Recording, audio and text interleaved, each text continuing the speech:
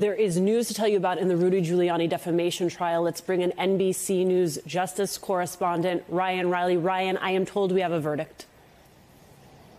That's true. The verdict just came in. The jury is coming in to the courtroom now. Judge Howell took the bench and told the parties that the jury has reached a unanimous verdict here. So in just a few moments, we should be finding out if this jury has imposed what Rudy Giuliani's lawyers have described as the civil equivalent of the death penalty here in this case, given the impact that could have on his life. Rudy Giuliani is not a rich man at this point in stage in his life. So it's a question of whether or not they'll be able to collect on those financial penalties that the jury will be imposing here shortly, and what the extent of those financial penalties are going to be. But, you know, if this is the civil death penalty, what I can tell you is, based on some of our other reporting, that Rudy Giuliani's last meal was a cheeseburger.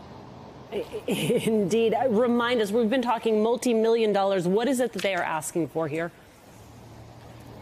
So they're asking for $24 million for each of these plaintiffs, saying that's how much it would require to repair the reputational damage that was done to them as a result of these lies that were being spread. On top of that, the jury could impose an additional penalty to sort of discourage other people from committing this sort of conduct in the future, sort of to send a message, as the plaintiff's lawyer described here, that other people can't be spreading these baseless lies about innocent election workers who did nothing wrong, and making these bizarre claims when, you know, reality, the video shows them handing over a ginger mint, for example. One of the claims that Giuliani made was that they were exchanging a USB drive, and he compared them to drug dealers. And, you know, he also compared them to bank robbers at one point. That one of the plaintiffs in this case, Shaye Moss, argued that that's what Rudy Giuliani thinks of when he sees black people, when he sees black voters. His mind goes there immediately. I want to bring into our conversation MSNBC's Lisa Rubin, who has snuck on set as we received this breaking news. Lisa, you and I have talked about this before, but I think it is worth revisiting how these numbers are set, how you assess reputational damage. Sure. So Ashley Humphreys, who's the expert in this case, essentially tries to reverse engineer it, Alicia.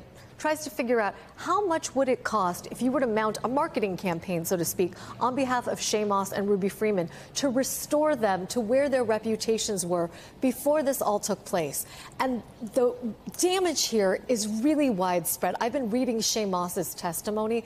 There is no question that the damage here was extensive, so extensive that when she went to a Chick-fil-A to try and apply for a job there rather than continuing in her job at the elections department, the person who interviewed her there took his laptop, turned it around, and faced it toward her with a picture of her and the word fraud stamped right across it and said, "What's going on here? Can you explain this to me?" Her life was destroyed by this, and the reputational campaign that would have to be mounted to put her back to where she was before December 4th, 2020, when the allegations first surfaced, would be considerable, and that's what Professor Humphreys tried to do here. Rev, there's the damage that has been done to American democracy. There's the damage that has been done to our institutions. Those are themes that we come back to over and over again. This case is so important because it is a reminder that there were individuals whose lives were forever changed. And I think that we have to keep in mind, Rudy Giuliani was not just some advocate that believed Donald Trump. He was a celebrated former U.S. attorney. He had been America's mayor. So when he said that he looked into these things, he had a background that would give credibility to his claims. It's one thing somebody comes in this studio and convinces you or I on something. It's another if we say we investigated it and we were the top federal investigators that broke up the mob and all. So he brought all of that to bear against these women. And I think that you've got to consider that in whatever the jury comes with tonight. This is no ordinary guy that made just reckless statements. This is a guy that should have known how to investigate something. Ryan, I'm told we have a verdict. We do. I'm not going to try to do math live on the air, but it's a significant penalty, over $100 million altogether, $75 million in punitive damage, $20 million towards each of them, and then more than $16 million for the first question in compensatory damages. So a significant finding against Rudy Giuliani, and is really what his lone lawyer would describe as the civil equivalent of the death penalty for Rudy Giuliani here. Give me a little context on those numbers, Lisa Rubin. Did any of this surprise you?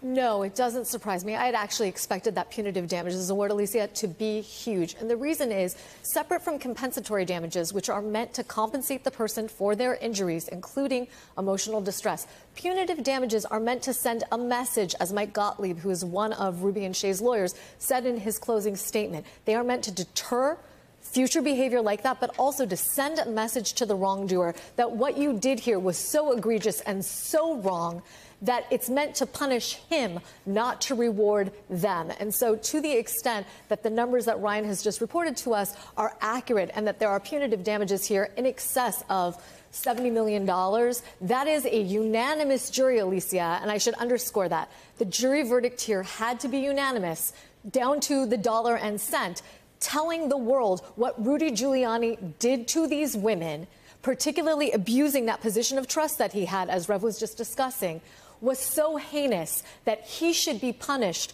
more than they should be compensated for their injuries. Ryan, my friend, you said you did not want to do math on the air, but I'm going to ask you to run us through those numbers one more time. Sure, over 150 is what we can go with now. So it's 75 in those punitive damages. The compensatory damages is 16 each, and then an additional 20 each for both of them. So, you know, very significant finding here. Ultimately landing on slightly different numbers for the compensatory damages. Both of them are in the $16 million range, but they're a little bit different for each of them. And then it's matching 20 and then 75 overall punitive. Lisa, you can explain why. Yeah, so there are two categories of compensatory damages here. We've been talking about this case in shorthand, Alicia, as a defamation case, but there were actually two different claims. One was defamation, and one was intentional infliction of emotional distress. And that's where these two numbers divide. Each of these women being awarded more than $16 million on the defamation, but on emotional distress, each of them also being awarded $20 million each for the emotional distress that Rudy Giuliani intentionally inflicted upon them by his statement and then restatement and restatement of the lies about what Ruby Freeman and her daughter Shaye Moss were doing at the State Farm Arena that night.